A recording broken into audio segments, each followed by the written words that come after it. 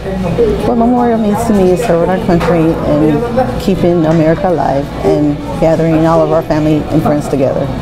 Memorial Day means several things to me. First thing that comes to my mind is to remember my mother. That's how it originated, but it builds from there. We remember our loved ones. We remember our fallen heroes. And I think Memorial Day should be a day where we remember everything that has happened in the past. It's called hindsight, but we use that to make America great again. Well, it means that we had a very good military that served us well and kept us free. And we're still to this day so far free.